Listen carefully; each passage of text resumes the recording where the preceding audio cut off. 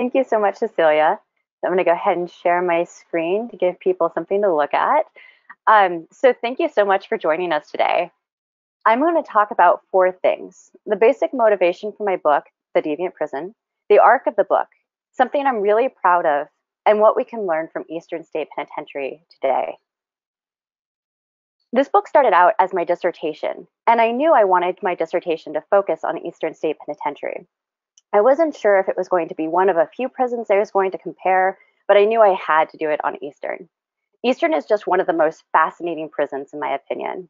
It was one of the first prisons in the United States. I should clarify, it was more like the 20th state prison built in the US, but we now have thousands of prisons, so relatively speaking, it was one of the first. There are also a lot of myths around Eastern that made it sound even more interesting, like how people refer to it as the Quaker prison, which is wrong, or stories about how prisoners were blindfolded and referred to by numbers alone. It's also the flagship prison of an unpopular approach to incarceration. And it's not like it was some unknown prison, and that's why this approach never caught on. This unique approach was seriously investigated, studied, considered, and yet very few other states copied it, and even those states eventually rejected it after trying it out for a few years or decades. So there's just a lot that drew me to Eastern. My actual goal for the book was to resolve a very specific puzzle related to Eastern's unique reliance on that frequently rejected approach to incarceration. At a time when almost every other prison followed what was called the Auburn system, Eastern was one of the few prisons, and eventually the only prison, to use the Pennsylvania system. At the bottom of this slide, I've added maps of the United States in 1821, 1840, and 1860, where states that adopted the Auburn system are represented in blue, and states that adopted the Pennsylvania system are represented in red. You can see that while prisons on the Auburn system continued to spread across the country, the Pennsylvania system became less common over time. This approach relied on long-term solitary confinement for the duration of a prisoner's sentence. Prisoners also received visits from the prison staff as well as from local penal reformers who would instruct the prisoners how to do various kinds of crafts-based work like shoemaking, chair-making, or weaving. Some of the prison staff and local reformers would also provide what they called moral and religious instruction, essentially instilling white, middle-class, Protestant Christian values and ideas of morality and religion in the hopes that this would help prisoners choose not to commit crimes in the future. This approach was highly criticized, almost exclusively because of its reliance on solitary confinement, which critics argued was cruel and inhumane, dangerous to prisoners' mental and physical health, too expensive and unprofitable, and ultimately impractical and ineffective. So my central puzzle was why Eastern, essentially alone among US prisons at the time, retained this highly criticized approach to incarceration. As I pursued this question, it actually became even more puzzling because I found how difficult it was to implement the Pennsylvania system, both personally and practically for the men who ran the prison, and also that in practice, they often deviated from it. Basically, they could have saved themselves a lot of heartaches and headaches if they had abandoned their unique approach, and yet they didn't. It was implemented for almost 5 decades, and then it stayed on the books for another 30 or so years, even though it was no longer in use at that point. Figuring out why the Pennsylvania system was retained at Eastern, despite all those problems and puzzles, is a major focus of the book. I wrote this book as containing 3 major parts. First, Becoming the Deviant Prison, which explores not only how Eastern's deviance was constructed, but also why the men who ran the prison could become so committed to it. Second, The Advantage of Difference, which looks at how the administrators defended their prison and how that defense ultimately strengthened their commitment to the Pennsylvania system, as well as paying attention to the limits of that commitment. And third, Forced to Adapt, which looks at the twin causes of the Pennsylvania system's decline at Eastern in the 1860s onward. I think of how I organized the book as following an arc. It's not a simple rise and fall story. In fact, there are a few rises and falls in there. Instead, it's more than of tracing Eastern's deviance, becoming deviant, staying deviant, and ending its deviance. The story begins with the failure of the first generation of American prisons. Eastern is a second generation prison, and it comes about because the first gen prisons were failing so spectacularly. Eastern starts off as this highly anticipated prison, albeit one faced with some trepidation and scrutiny from critics, but for others, it's expected to be a near perfect prison. And it gains some initial applause, But almost immediately after it opens, it starts getting bad press. And we start to see how difficult running the prison really is, both emotionally and practically. Prison administrators worked really hard to defend the system, both publicly and privately, within limits. There are a number of compromises they made to protect the image of the prison. After a few decades of enduring a lot more scrutiny and criticism, and repeatedly defending the prison, we start to see the Pennsylvania system decline. Two things happen around the same time. First, penal commentators start to ignore Eastern and its administrators because there are other, more interesting things going on, new penal innovations to concern themselves with, like an early version of parole or new adult reformatory. The second thing is that post-war overcrowding strikes, and Eastern runs out of room to house its new prisoners, so solitary confinement is now infeasible. That in itself doesn't kill the Pennsylvania system, but it does create a lot of pressure on how administrators will proceed. So I trace the process by which the Pennsylvania system stops becoming a reality behind the scenes, but also how the administrators slowly distance themselves from it and why. And I explore the decades that follow when the Pennsylvania system is still the legally required approach, but one that is no longer used or discussed. Something that I really like about the book is that each chapter is written in a slightly different style, so it kind of has something for everyone. The first two chapters are written in a standard historical narrative. The first chapter sweeps over about 4 decades of developments, basically setting the stage for how Eastern and other second-generation prisons came about. The second chapter slows down to focus on about 1 decade and really zeroes into Pennsylvania to see the creation of the Pennsylvania system and the struggle about what it would look like. The middle chapters proceed more thematically. So the third chapter introduces the men who ran Eastern and the sorts of challenges they faced running a new and unique prison. The fourth chapter describes why people started criticizing the Pennsylvania system and how Eastern's administrators personally experienced that criticism. I really like these two chapters because they convey something that I think is really important to remember. Basically, prisons were still really new. The men who ran them knew very little about managing prisons, and there were a lot of practical questions that came up that no one knew the answers to. This situation created a lot of anxiety, pretty much for everyone interested in the new prisons, but it was especially heightened at Eastern because it was basically a one-of-a-kind prison, and because it was so heavily criticized. If anything went wrong, it seemed to confirm everyone's worst fears. The fifth and sixth chapters are also thematic, but they look at how these administrators then publicly defended the prison and themselves against this criticism. These chapters also draw more heavily on sociological and criminological theory, diving into the way that the prison administrators experienced their own deviance. Then the seventh and eighth chapters look behind the scenes at what was really happening. I also really like these chapters because this is where you really get a sense of what life was like for the prison administrators, the staff, and at least some of the people incarcerated at Eastern. So chapter 7 discusses the way in which prison administrators tweaked or violated the Pennsylvania system, for example, by confining 2 prisoners in the same cell to avoid further mental health deterioration among the prisoners, or by having some prisoners work outside of their cells where they were able to have unauthorized contact, such as with construction workers, delivery men, or even other prisoners, which ostensibly was a big no-no. Chapter 8 then focuses on the more personal relationships between and among Eastern's administrators, focusing on some of the more colorful characters. In doing so, we see how these men sometimes put their own self-interest ahead of the prison that they worked so hard to defend, sometimes jeopardizing its functioning with their own selfishness. So this chapter is much more story-based than the others, and you can really get a sense of how some administrators behaved and changed over time. I sometimes refer to this as the drama chapter. The final 2 chapters return to a more historical narrative, while still focusing somewhat thematically on important topics. Chapter 9 looks at how Eastern's administrators started to see themselves as professionals or experts in the field of penology and penal science. In this chapter, we see how that claim to expertise eventually became more important than their earlier claims that they ran the world's best prison. And chapter 10 traces a process by which the Pennsylvania system started to crumble. Basically, all the attention the administrators had been receiving for running a deviant prison started to go away as penal commentators became more interested in other developments.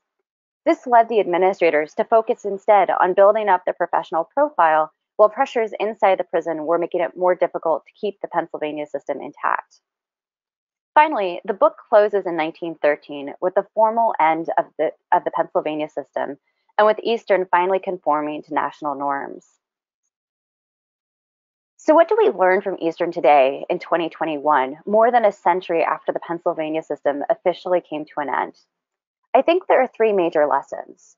First, Eastern's administrators were complex and complicated men, and I think that's often true of people in general. Too often, our descriptions of people who administer highly criticized criminal justice policies or practices are very one-dimensional. There are three types of accounts we give. We have the progressive do-gooders who truly believe in what they're doing, and that's why they're doing what they do. We have the rational managerial types who are very calculating and let cost-benefit analyses shape their views, or they simply try to do the most basic administrative functions to the exclusion of more high-minded goals. And finally, we have the bad actors, the people who are basically evil. What I found in doing my research on Eastern was its administrators were a little of all of these. Even the seemingly worst administrators, the ones who embezzled from the prison and tortured prisoners, really seemed to believe that what they were doing was right and good. And they engaged in a lot of other behavior that was pretty beneficial to incarcerated people. And they were very pragmatic about running the prison as efficiently as possible. This seemed incredibly contradictory to me. In order to explain the very puzzling behavior, I found I had to take seriously that they weren't just evil, or just strategic, or just true believers, but really that they had all three characters and more. When thinking about criminal justice today, it's sometimes tempting to attribute particular motivations to people, but I think we're never really going to be able to understand certain undesirable behaviors or to change those behaviors if we don't address the range of reasons driving them, and instead we only focus on one specific driver. Second, the book illustrates, I hope, the importance of the various legacies of failure for penal reforms. And again, this continues today. What I mean is, in each reform effort that we see in the book, and that we've seen in the nearly 2 centuries since Eastern opened, penal reformers, politicians, penal administrators, and voters have been haunted by past failures. There have been so many times where people had really high hopes for new penal reforms, but then those reforms fail. It's that failure that shapes subsequent ideas about what to do next.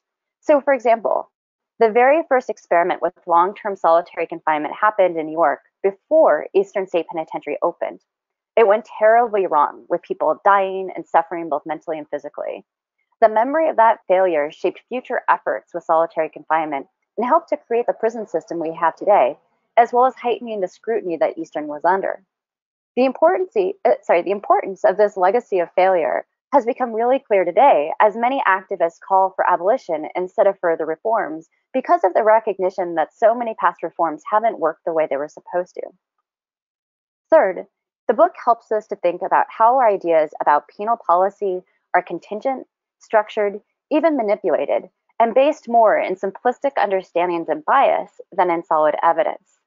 For example, one of the things I found really interesting when working on the book was realizing that many of the critiques of the Pennsylvania system could equally be leveled at the Auburn system. So the Auburn system relied on factory-style labor during the day and solitary confinement at night. Additionally, prisoners were whipped if they didn't work hard enough.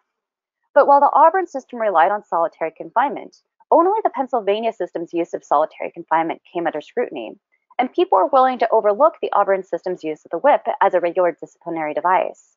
Likewise, people believed the Auburn system cost less and was potentially profitable because of its reliance on factory-style labor, whereas the Eastern's Pennsylvania system used craft-style labor, and because Eastern was comparatively expensive to build. But it turns out that very few Auburn-style prisons turned a profit, and most of the profits they did get from the more efficient type of labor went to the entrepreneurs who ran the prisons rather than to the state. These sorts of misconceptions about the different styles of incarceration, which both had major problems, were mostly generated because of the efforts of penal reformers, prison administrators, and politicians who promoted these myths about the two styles of incarceration. Likewise, today, there are a lot of myths about what works and what doesn't when it comes to crime control, incarceration, and policing. We all need to think critically about the messages we hear. We shouldn't simply accept something as better on some dimension because it's really popular or because it's the law or the practice that we currently have. There's one final point that I want to close with. I think that one of the most striking things that people might find in the book is just how different Eastern and the Pennsylvania system were from how we do things today.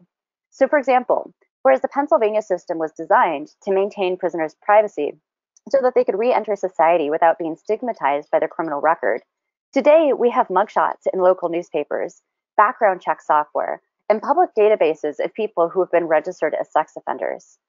Or whereas Eastern used solitary confinement both for that privacy purpose as well as to help prisoners become rehabilitated during their incarceration, today rehabilitation is a heavily contested idea, and we mostly use solitary confinement as a form of punishment or incapacitation for people.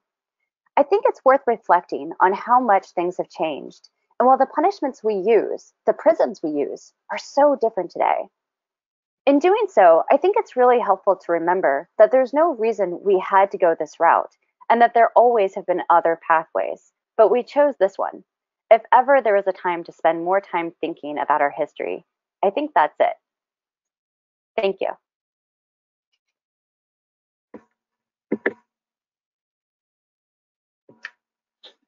Thank you, Ashley. That's so great.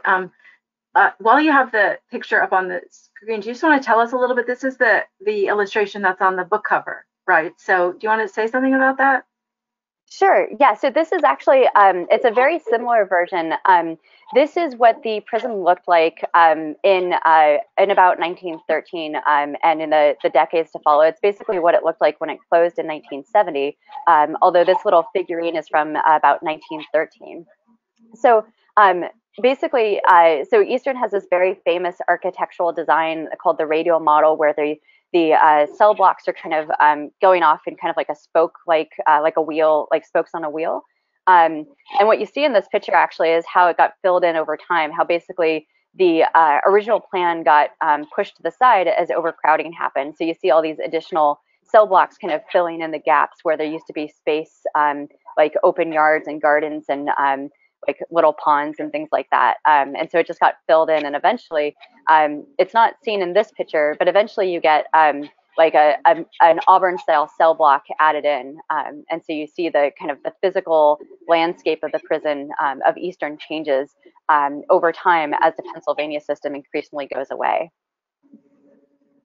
Yeah, it's an incredible illustration. And I love the last image you had on the screen, which is the photograph of the prisoner in the cell. And I assume that's just a typical cell. That's what one of the solitary confinement cells looked like. Yeah, exactly. Yeah.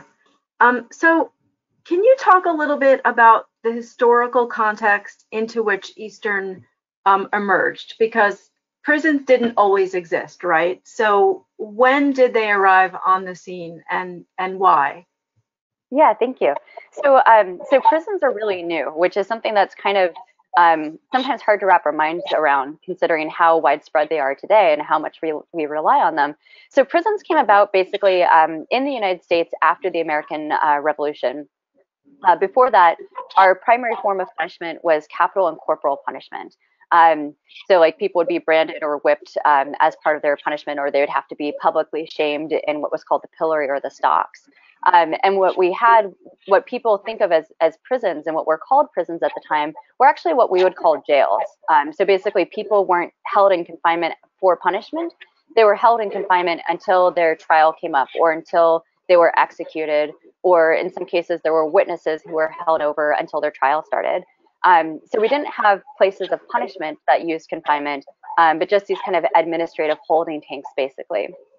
So after the American Revolution, for a variety of reasons, people start to kind of dislike this approach of using capital and corporal punishments, and they also get they start to see the jails that we're using as highly problematic because they're heavily overcrowded, they're not well regulated. They're disease infested. They tend to spread a lot of disease, something that's coming up again today. And so they wanted to reform these places. And out of this kind of disgust with our current system of punishment and with this horrible jail facility that we used, out of this comes the first generation of prisons, starting in 1785 and going on through the 1810s and early 1820s. And then once those prisons start to kind of dramatically fail, the prisoners start setting fires, they start having mass escapes, they start having prison riots. just across the board, they're not doing what they were supposed to be doing. That's when people start calling for these second generation prisons that are going to be bigger, stronger, and more tightly controlled. And that's where we get Eastern and the Auburn system. And so once this new model of long-term confinement came into existence, was it immediately accepted? Was it controversial? Yeah, I would say it depends on which groups you're thinking about. I would say when it comes to penal reformers, they were pretty much sold on incarceration. So especially a lot of penal reformers, you can think of like kind of volunteers, middle and upper class people, mostly white men. There are very few women involved at this time. So basically the kind of upper crust of society, they were very much in favor of incarceration. And the big question was just what is that incarceration going to look like? Politicians were kind of mixed. There were a lot that were in favor of it, but some that were kind of wondering, should we go back to corporal punishment? Should we expand our use of capital punishment? So as today, people had different political views and different reasons for different sets of morality, different reasons for preferring one thing or another. So politicians were kind of mixed. There is some research on how the types of people who would end up going to prison that would be most disproportionately represented in prisons, especially people from the lower classes, tended to be more opposed to incarceration. And there's a lot of good research on this, especially in England. I saw less of this in my research just because of the types of sources I was using. But there was kind of more resistance from like working class people than from the kind of upper class who saw themselves as kind of these progressive do-gooders who were going to, fix crime, fix society, save the republic, and all that. So, yeah. So I'm just gonna ask a couple of these questions that are coming in from the audience, interspersed with my questions. So the first one is, first of all, it says, great talk. Can you say something about the importance of Charles Dickens' critique of Eastern in his book American Notes, and why it caused such a stir at the time and continues to reverberate? Yeah, thank you. That's a great question. It's funny because when I was writing the book, I didn't want to use the Dickens quotes because it's one that keeps coming up, and it's in every work of Eastern. I thought like, okay, there's I don't really want to do that because everybody else has done it, but it turns out to be so important that I couldn't. So it's important on a number of dimensions. So Charles Dickens comes to the United States for a tour, and he's like going around and touring the major kind of tourist attractions and states in this country. And by the time he gets to Pennsylvania, he hates Americans. He's just disgusted by what he sees as these like backwards country bumpkins. And so he's just absolutely disgusted with like our manners and all of this stuff. But he really wants to see Eastern because like he's written about jails and debtors' prisons. His father had been incarcerated. He's especially like a fan of the downtrodden, who of course is overrepresented in prisons. And so he wants to see Eastern. And Eastern at this point is also a tourist attraction. So a lot of people have come to visit it. So he gets special attention to go through and even interview some of the prisoners. This happened a lot with like celebrities and high level politicians. They could come in and kind of get the behind the scenes tour of prisons. And so he comes in and he visits Eastern. And from all accounts of the administrators, he's very polite. He's very impressed. He tells them that your prison in Niagara Falls are the two scenes I most wanted to see in my visit. And so everything seems great. And then his book comes out and he slams Eastern as this torturous place, that it's the treatment that the prisoners are receiving, how sad they seem, how they're mentally and physically deteriorating, and how everything is going badly for them. And it's just this unimaginable torture that they're enacting on these prisoners. And he says at one point even that the administrators, these benevolent men, know not what it is that they're doing, which really cuts them. And so they like this was really like on a public scale, like other people are reading this, like this gets requoted in a number of other pamphlets and nationally circulated kind of periodicals and things. But the kind of behind the scenes reaction is pretty stark. The wardens and the board of inspectors who run the prison, they really don't like this. Like in their own private documents, they're talking about how, but he was so like, he seemed impressed. Like, this is really shocking that he would say this. and everything that he said was wrong. Like, he attributed this one person as being like deaf, but actually he had a head cold that week. He wasn't actually deaf, and like all these things, just like trying to nitpick on all of these things. But like 30 years after this Dickens visit, the warden of the prison who wasn't even part of the prison at the time, is still reflecting on that visit, and how like and he's still talking about prisoners who had like been incarcerated at the time, and he was, you know, just going on about how Dickens like was totally unfair to them. So kind of stepping back a little bit, Dickens is just part of this broader criticism that Eastern received. There were very few fans of the Pennsylvania system, and most of them were local, and even they kind of would criticize it from time to time. So basically Dickens had the profile to like really convey that criticism broadly, but he was one of a number of people who were criticizing the prison for its torture of the prisoners by keeping them in this long-term solitary confinement. Mm-hmm. That's so interesting. And so here's another audience question. I wonder if you could talk a little bit more about some of the motives of the administration. There seems to be some tensions between prisons making money and prisons morally reforming inmates. Yeah, great question. So there are kind of two levels at which this is happening. So I would say for most prisons in the United States at the time, this is a huge issue. And Rebecca McLennan's book, The Crisis of Imprisonment, which is also a Cambridge University Press book, delves into this extensively. And it's a really important question because she shows how prison labor is so important to incarceration and kind of shapes every aspect of policy and practice, pretty much like into the 1870s, and it kind of changes a little bit. But especially in the period I'm focusing on, this is really important for other prisons. So these other prisons are run by contractors, like entrepreneurs who lease out the prison basically from the state, and they pocket the profits. But not many people at the time, or even now, understood that process, and so they thought that this was a way for basically states to not have to use tax revenue to pay for the prisons, which was a major concern at the time. So and as it is, you know, today, because prisons were and always have been extremely expensive to maintain. So this idea that prisoners could kind of pay for their upkeep and pay for the costs of maintaining the prison was really attractive, and it had been with us since the very first prisons. All of the prisons we started with included labor of some kind in their design. When it comes to Eastern, because they're doing this kind of different type of labor, officially this craft style labor was supposed to be not about was not supposed to be about cost benefits, although they did talk about how it would help with the upkeep. So kind of still buying into that idea that it would reduce costs, but not necessarily profit. But what they were really interested in was that they would be giving prisoners skills so that when they would reenter society, they could kind of move up in the social hierarchy. They wouldn't necessarily be unemployed or be kind of limited to seasonal labor, but instead they would have some sort of solid way of supporting themselves and potentially their families once they're done. So that basically that their incarceration would be beneficial for this kind of rehabilitative and what we now call reentry purposes. In practice is where you really start to see the tension. So because Eastern was so heavily criticized for what was seen as an expensive and unprofitable approach, because craft style labor is less efficient, because the prison is so big and expensive to build and maintain, there was a lot of kind of behind the scenes cost cutting. And so a lot of times they would think about like, well, having teaching this prisoner who is an unskilled laborer some sort of skilled labor is going to be too cost prohibitive, and especially if they're only in there for say like a year or 2 years.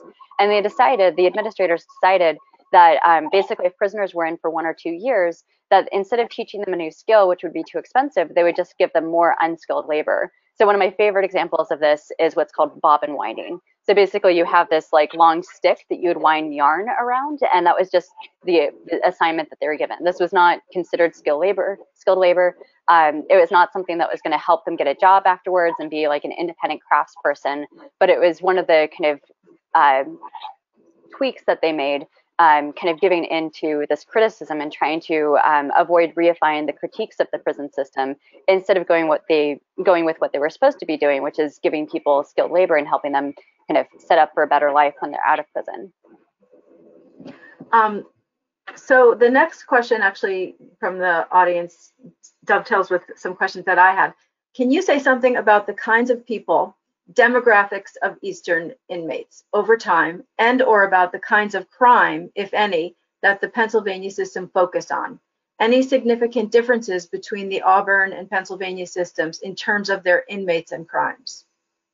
Yeah, great question. So basically, all prisons at this time tended to go for a standard distinction that we still use and that we kind of took from the English system. So we tend to distinguish between misdemeanors, which are supposed to be kind of low-level offenses, and felonies, which are supposed to be serious crimes. So all state prisons are generally set up for felonies.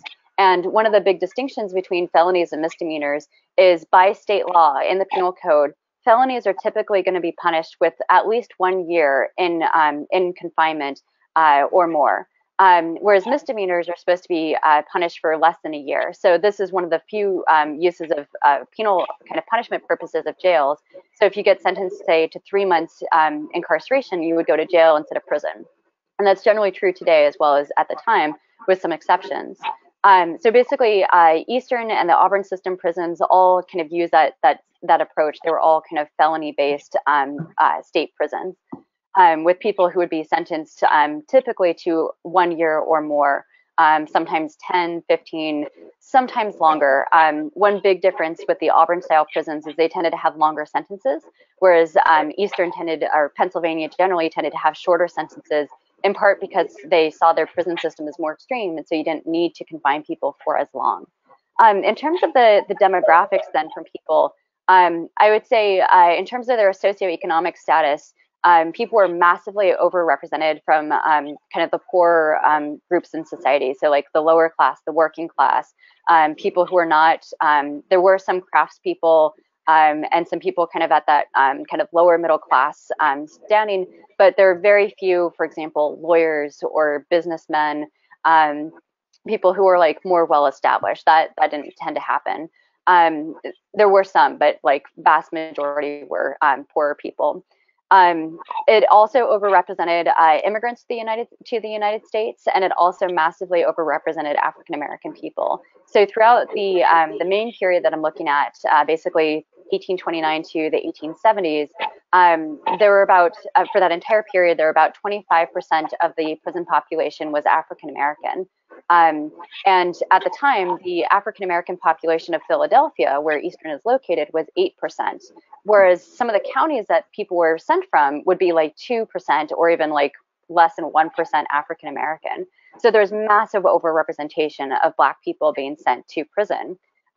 Similarly with immigration, but it kind of varied from group to group. So like the biggest groups that were reflected in the prison to some extent matched the demographics of Eastern Pennsylvania. So German, English, and Irish were the big three kind of ethnic groups at the time who were white immigrants. In terms of how that differed from New York, I think it was fairly similar. I don't have the statistics off the top of my head, but I know that basically across the North, Black people were overrepresented in prisons and immigrants were overrepresented in prisons. But the demographics varied a little bit from state to state, depending on kind of if you had a major like port or something. And how close you were to the southern border and those sorts of issues. One other group that's sometimes not thought about is women. So women were underrepresented in prison, but they were in the prison. So Eastern had about 5% of its prison population were women throughout the period that I'm looking at. It's not until well after the Civil War that we start getting more prisons that are specifically for women. The other thing I should mention is that basically people came from a range of ages. I think the youngest prisoner that I came across was like 12, but it might even be younger than that. I don't remember. But basically children would be sent to Eastern. Additionally, there were some children of incarcerated people who would sometimes stay, especially with their mothers, in the prison under the idea that separating children would be worse than having them in prison, and that would be also good for the women as well. So that's kind of the range of the demographics of people who were in prison. Going back to the crimes for a minute, so in addition to like the types of crimes that we'd have today, with the exclusion of drugs, we didn't really have a lot of drug offenses back then, but like, we have like the big serious crimes like murder, manslaughter, robbery, burglary, rape, arson, and those sorts of crimes. There were a couple of crimes that we don't have so much today. So like one of my favorite was horse theft. There were also a number of like mail-related offenses, like stealing from the mail. We also had some embezzling, forgery, and things like that. So it's just like a pretty big range of property offenses, violent offenses, not so many morals offenses at this point, but that was kind of the range of crimes that came up. And are there any records of the prisoners' experiences, in their own voices, or any documents that relate those experiences? Yeah, there are a few. One of my favorite collections is a series of letters between two incarcerated people during the Civil War, a young woman and a young man. I think she was 18 and he was 21. And they met in prison during their out-of-cell work assignments, and were able to communicate with each other. And they wrote each other these florid love letters, and they would kind of talk about how they wanted to see each other, how they wanted to be free. It also expressed some of the woman's anxiety about what would happen because the man was going to get out of prison before her, and she didn't trust that he was going to be faithful to her, and so she kind of would try to test him to see if he was going to be faithful. So she like made up another prisoner who was supposed to be very beautiful, and was interested in him to see if he would like take the bait, sort of thing. So so it was just like basic human beings living their lives behind bars to the extent that they could.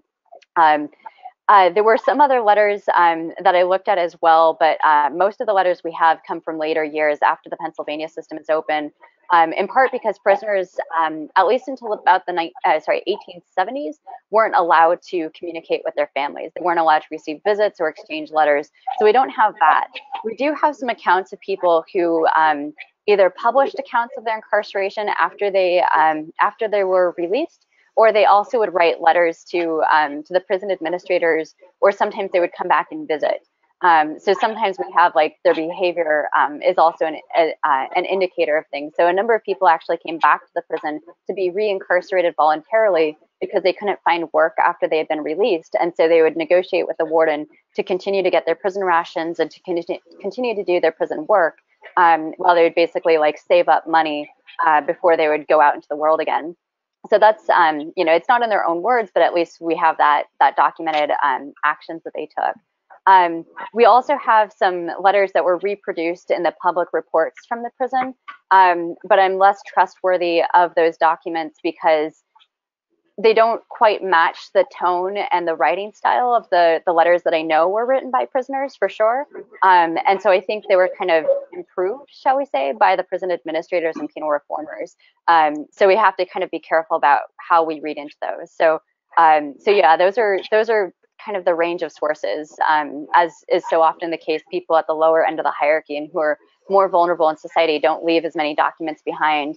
And also, in part because a lot of people were illiterate at the time, although one of the things they would learn in prison was often how to write, but also people weren't as invested in maintaining the documents that they produced as they were the people who were in the higher levels of society. Okay, we have another question from the audience. Dr. Rubin spoke a fair bit about how penal actors were important for the unique arc the Eastern model took. I'm wondering what place, if any, larger political actors, rather than penal actors, may have played in this process. Yeah, great question. So I actually thought that the legislatures and governors and even the courts would be more important. So to some extent, the low-level courts were important in one sense, which is they controlled who went to Eastern, and but ultimately it was up to the administrators to accept people. And especially in the early years, they would sometimes turn prisoners away and say, we don't have the jurisdiction to confine this person. But then there would be like a back and forth, and they would decide like, well, the only other place for this person is, like this place or something. So we don't want to send them there. So we'll go ahead and accept them, even though we don't actually have the authority to accept them. So there was kind of a tension between whom the judges would send or sentence to Eastern State and what was actually in the law. They didn't always follow the law. They'd also sometimes sentence people to less than 1 year, which was also against the law. So that's judges at the lower court level. I really thought legislators would play a bigger role because, officially legislators authorized the Pennsylvania system. They deauthorized the Pennsylvania system. They controlled the amount of resources that Eastern received from the state. And they could also kind of control various other aspects of the prison. But for the most part, the legislature wasn't really that interested in what was going on at Eastern. They had other things that were just, I guess, more important that they cared about more. They hated the fact that Eastern was so expensive, so they kind of starved Eastern for resources. So that would sometimes make administration very difficult for the men who ran Eastern. And then importantly, sometimes Eastern's administrators would just ignore the law. So at one point in 1860 to 1861, there's kind of a kerfuffle between the legislators and the administrators, where the legislators pass a law at the behest of the local penal reformers, and the administrators are incredibly insulted that the legislature didn't consult them to see about passing this law. And they say, look, this is a horrible law. It's first of all, it's badly written. Second of all, it's going to damage our prison. You guys should have consulted us first. And by the way, we're just not going to implement this law. The law was supposed to was a system to do early release for incarcerated people, so that if they engaged in like good behavior during their confinement, they could earn time off their sentence. And the administrators hated this idea. So as you might expect, prisoners then sued. They filed a habeas corpus case that went up to the state Supreme Court. And the state Supreme Court sided with the legislatures and said, they're right. With the administrators, you legislators, you should have consulted these experts, which is something they'd been working on to claim their expertise. You should have consulted them first, because clearly you don't know what you're doing. We have a fantastic prison here and a fantastic Pennsylvania system, and you're trying to mess with something that's been working and that's getting us worldwide renown, which, they weren't, but that's what the administrators had told them. So the law was overturned, and then shortly thereafter, the legislature rewrote the law, did it again, and this time the administrators didn't fight them because now they're facing overcrowding, so they went along with it. The other thing to know about the legislature is they basically only acted when the local penal reformers told them to.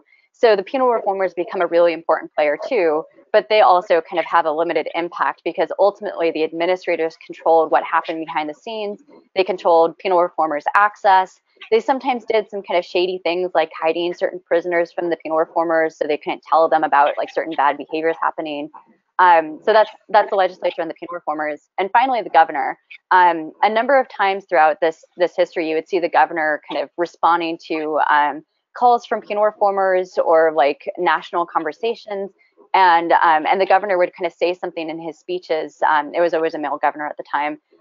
So he would say something in his speeches about prisons. And so sometimes the legislature would respond to that, but mostly it would take a number of years before, like a number of proddings before they actually did anything.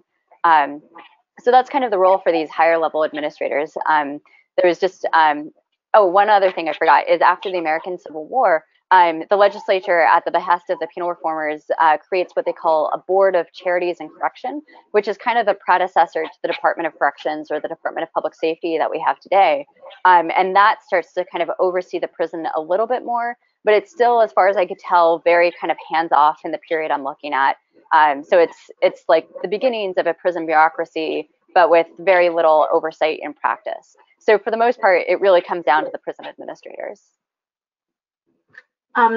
So the next question is, it's really specifically about sort of solitary confinement and the meanings of sort of solitary confinement then and now. It says, do you think that solitary confinement feels differently to the men and women subjected to it today because it's stripped of any reformative rationale? Yeah, I think what we use today definitely is experience. Like, I think there are going to be some parallels because regardless of what else is in there, solitary is solitary. And even if you have these frills that Eastern had, so prisoners at Eastern had access to a little yard next to their cell, a private yard that they could go into. They had a skylight so they could see the sky and like actually experience, the weather. They had a fairly large cell. They had reading materials. They had, visits from the staff and the penal reformers. They had all these other things. Plus they had work, and plus they would kind of hear sermons on Sunday, and they would get education, like one-on-one education and stuff. So all of that, and yet people still had mental and physical health problems because, putting human beings in boxes, even with all those frills to help, is still very, very bad. In fact, putting people in boxes, even without solitary confinement, is also very bad on people's kind of mental and physical health. But today, yeah, it's definitely even more stripped down. It varies a lot. There, like the what we use as solitary confinement today, especially in supermax prisons, there's a lot of variation, but for the most part, it tends to be very stripped down. There are some where you can, the prisoners can talk to other prisoners, like through the cell door. There are others where you can't even hear anything. Sometimes it's very loud, sometimes it's very quiet. So there's a lot of variation. But I think overall, like, you know, they don't get visits as much. They're not getting kind of like friendly contact with staff in a lot of cases, not all cases, but in a lot of cases. I think people are having even greater rates of mental kind of decompensation and self-harm and things like that than they did at the time. At the same time, there are also people, there's research of people who prefer to be in solitary confinement, which, you know, some people actually do well in solitary confinement, but we also know that there are a lot of health problems that affect most people who go into solitary confinement. And of course, we're also keeping people in solitary for far longer than we did at the time. So there are people who've been in solitary confinement for decades, whereas at Eastern, I think one of the longer ones was like 15 or 20 years. And that was pretty extreme. That was really rare. Most people were in prison for less than 10 years. Whereas, you know, today people can be in there for years and decades. So, you know, so that's one of the questions I had was, you know, so what were their sort of stated goals at this time with this Eastern model? Was it to punish, to rehabilitate? Were they talking about humane treatment at the time? You know, what were their goals in doing this, in putting forth this model? Yeah, great question. So, so basically, prisons at the time were considered a humane and enlightened innovation. They were actually seen as like a symbol of how progressive Americans were and how they were kind of leading the way and making the world a better place. Like first with democracy, now with our more kind of democratically appropriate punishments, because most of the rest of the world at this time, or at least the rest of the world that we're coming into contact with, are still using capital and corporal punishment, and they're starting to also implement incarceration, mostly looking at the examples that we have, as well as some of the early examples in England and other countries that were kind of like more primitive versions of these prisons. So we're all kind of having this big conversation about prisons. And one of the main goals is to make prisons humane, because capital punishment was seen as so inhumane and so unenlightened and irrational. And so incarceration in the prison was supposed to be rational and humane and enlightened and progressive. And so this was like a main claim to be like better than everybody else, essentially. In terms of the specific goals, yeah, so they basically saw rehabilitation and deterrence as their primary goals. And I would say more on rehabilitation than deterrence. But deterrence was also there. It's just all you had to do basically is put somebody in prison for a certain period of time and ensure that the sanction was fairly certainly used. So for example, pardons kind of interfered with the deterrence rationale, because if you thought, oh, I'll just get my friends to write to the governor and have him pardon me, you know, after a few weeks of incarceration, then I don't have to worry about my 3-year sentence. So that was kind of the way that deterrence really came up. But in this case, rehabilitation was much more important. So the goals were basically to get somebody away from what they saw as a bad environment. So they believed that crime was caused by negative influences. You know, maybe your friends kind of get you on the wrong track, or you have like a bad upbringing, or maybe you ran away, or you had an apprenticeship that didn't go so well, so you ran away from your apprenticeship. So something went wrong early on, or you grew up in a family with a lot of alcoholism or something like that, or your friends got you into alcohol. So, you know, something about your environment is causing you to commit crime. So first thing we're going to do is pull you out of that environment and put you into a clean and friendly environment with good moral influences, at least, you know, as they saw them. And so they would have this moral instructor, kind of like a minister, come and talk to the prisoner on I would say like a weekly or bi-weekly basis, as well as give the sermons.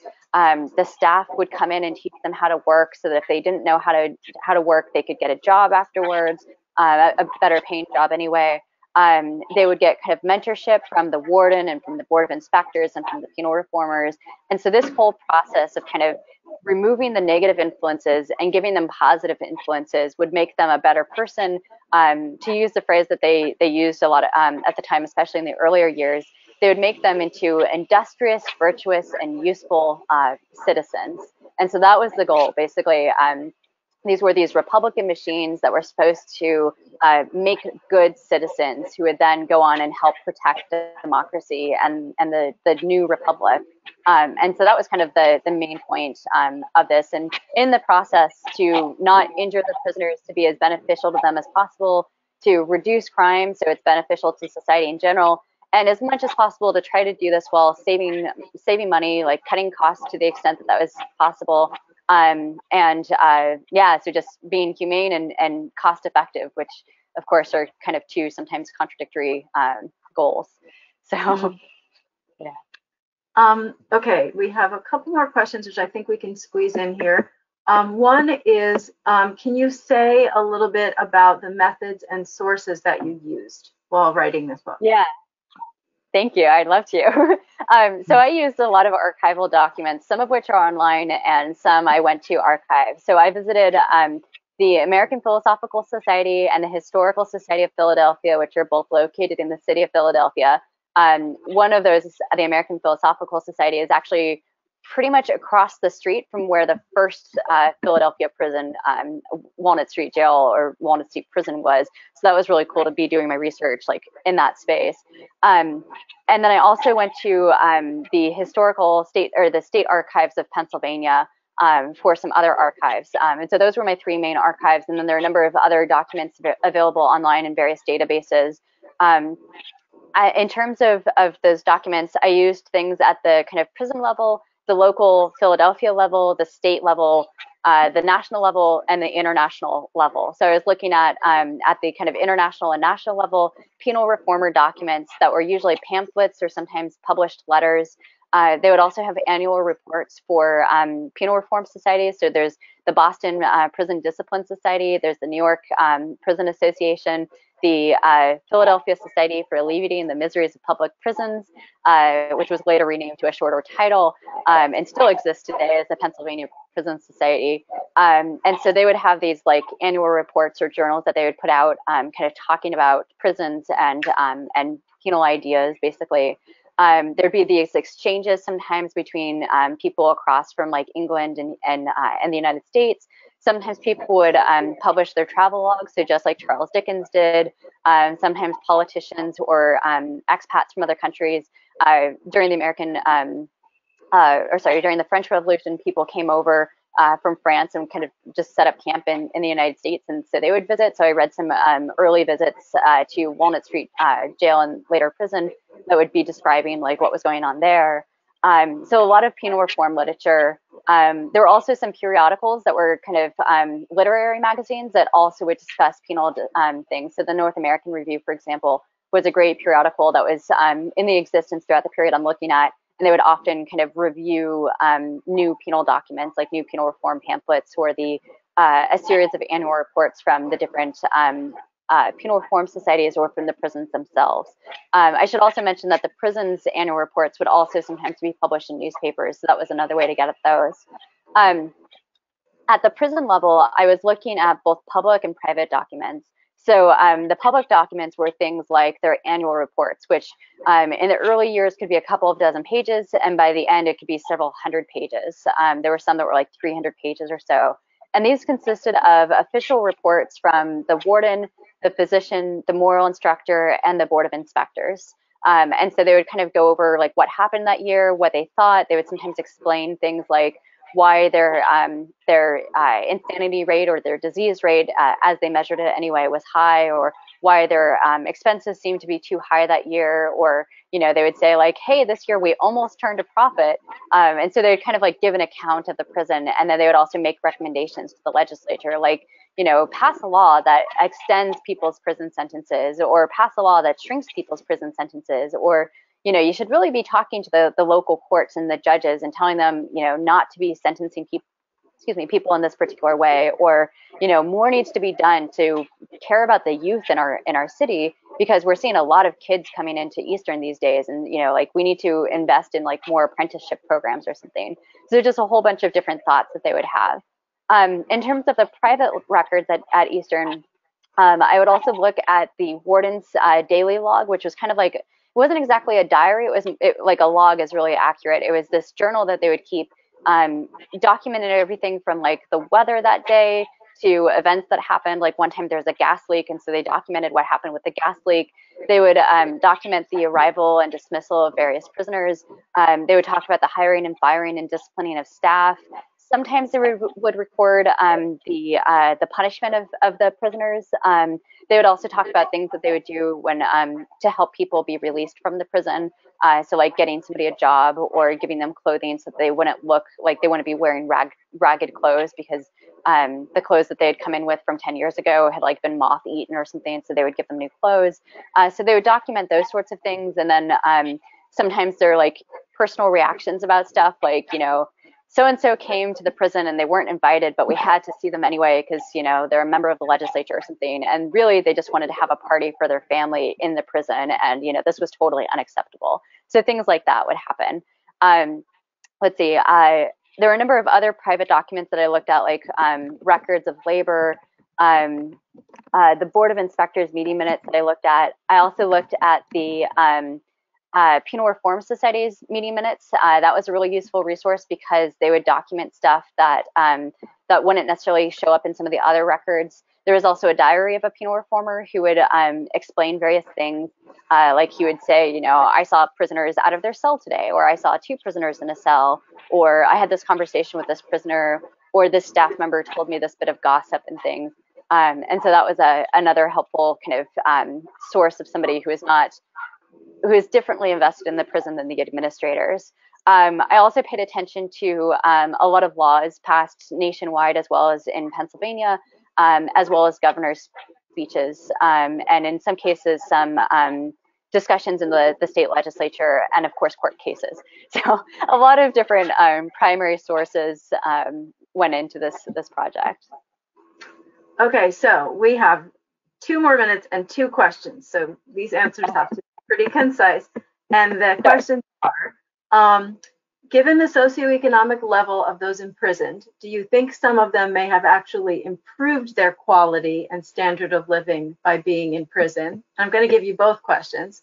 And were executions ever carried out at Eastern? Great questions. The second one I can answer quickly. Yes, they were, not during the period that I was looking at.